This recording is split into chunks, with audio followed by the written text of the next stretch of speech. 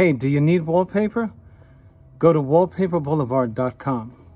Give them my name, tell them Spencer Colgan sent you, and they'll be sure to give you 10% off at checkout. Check it out. Tell them I said hello. They have a tremendous selection. Don't shop anywhere else until you've checked out www.wallpaperboulevard.com. Okay, this Valhalla product can make your trim line very tricky to achieve a crisp straight line, simply because of the ropes here. They make it hard to get in there to trim. So, if we're a wallpaper hanger, we're also painters, right? And so to make this look, we can make that look better, right? Let's do that. Watch this. Okay, with a steady hand, shed the excess paint from your brush. Don't breathe too much. Don't go too slow. And you can achieve a really nice straight line. Note that I'm only using the tip of the brush. Look at the right side of my brush over here. Watch this.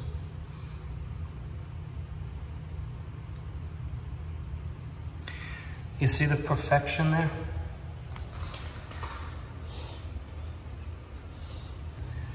Here's what happens if you think too much about it. You get up there, and what do? You get it on the wall. And guess what? You don't want to do that. You don't want to do that. You want to go up there with confidence. You go up there like this. You get the excess off of the brush. You get a feel for it, okay? You get your position, your bodily position, and you drag that brush, keeping your eyes on the filaments, not on the camera, not on your texting, nothing. Look at that. And don't try to build Rome in one day. If you got to do it 3 times, do it 3 times. Okay? Watch this, watch this.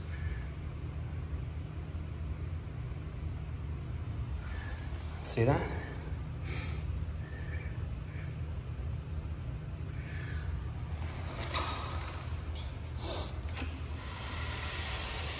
Because we want to render perfection, right? I mean, we're not perfect, right? But we can always make it look better. Now, I got my index finger on the barrel. That metal part is the barrel. I'm directing this brush. It's not telling me where to go. Notice I'm not using the whole brush. I'm just using the forward edge. That's how you do it, folks. Okay? That's how you do it. Wow, look at that. I'm pushing the paint in there. I want that straight. It's not straight yet. Oh, yes. Wow, what do you think? Okay, let's get it in there. Oh, yeah, we're going to change directions. Why not? Spencer, are you putting paint on the wallpaper? Yes! I am. Okay, if you look really closely, you'll see that the woodwork, where it meets the wall, has what I refer to as a valley. A lot of customers don't realize that until I explain it to them. And I say, your trim is so thick that it doesn't yield, and I use that language, it doesn't yield to the contour of your wall as well as you would like it. And therefore I say,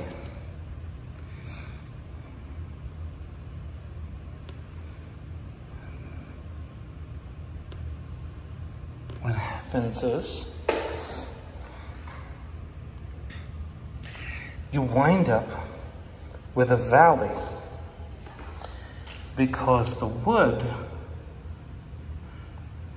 the strength of the wood is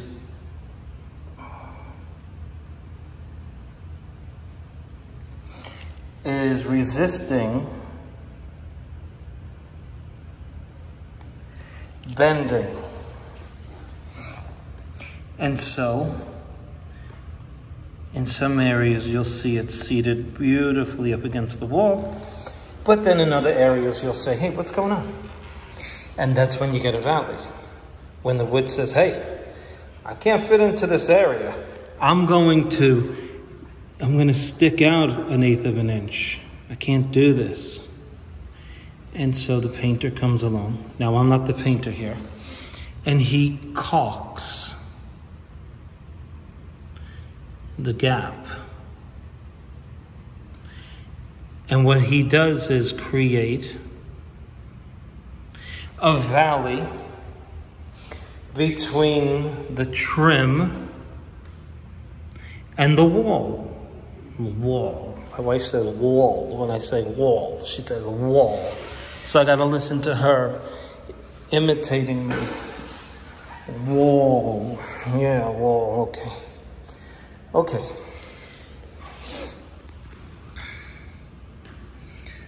So you wind up with a gap. Now, the gap is the wallpaper hanger's enemy. You see, I'm not doing it all in one stroke. If you try to do that, listen, all of you can do this. But when you try to do it in one swoop, that's where you mess up and you get paint on the wall or the wallpaper.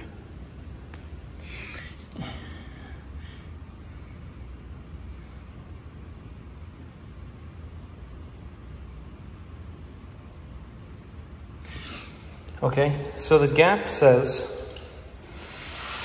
there's a space between the wallpaper, the trim and the wall. And so when you have a woven material, to get that material into that valley, which is uneven, the valley is uneven, and woven material does not like bending around all of that. It doesn't like it. So you'll see the woven material just sits in there and it gets trapped in the valley. So one sheet will be, wow, very nice. The next sheet, the valley's different because the pressure of the guy doing the caulk, he lets up a little or presses a little harder. And if you look at it under a microscope, you have a wavy up and down application of caulk, right? And what happens is that becomes the surface against which your wall covering will rest. And if it is wavy, a material such as string or some thin fiber grass cloth will sit in those valleys, and you'll have individual panel depths. And so on one 36-inch panel, it'll go down into the valley. On the other one, it'll be up. Do you understand what I mean? This valley, this space where wall meets trim, wreaks havoc on the human eye. It makes it look really bad. And I told one customer recently, in the beginning of 2022, she was a designer. Forgive me, designers. A lot of them know nothing about wallpaper. Nothing.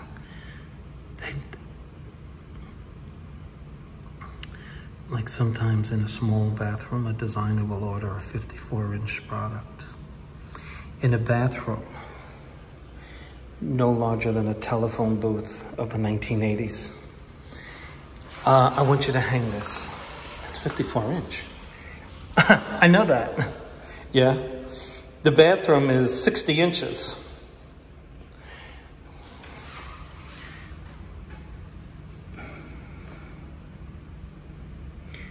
And so I told her, I said, hey, listen, just so you know, this woven material, you have a 100-year-old house.